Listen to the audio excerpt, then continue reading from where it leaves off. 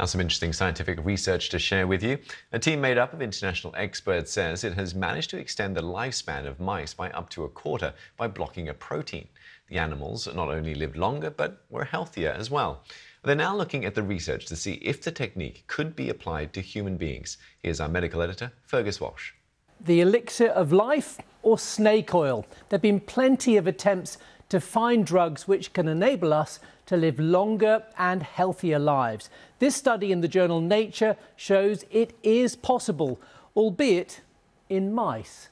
Now, the mouse on the right has been treated with an antibody against a protein linked to the aging process. The treated mice had better muscle function, fewer cancers, and lived around 25% longer. The antibody treatment blocks a protein called interleukin-11, which researchers think plays a key role in aging and inflammation in humans as well as mice.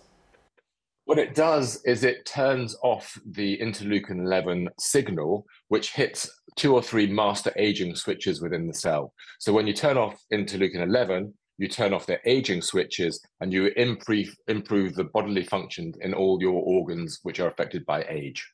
But will it work in humans? That's the big question. The antibody is being used in some human trials and looks reasonably safe, but it's far too early to tell whether it could help us hold back the aging process.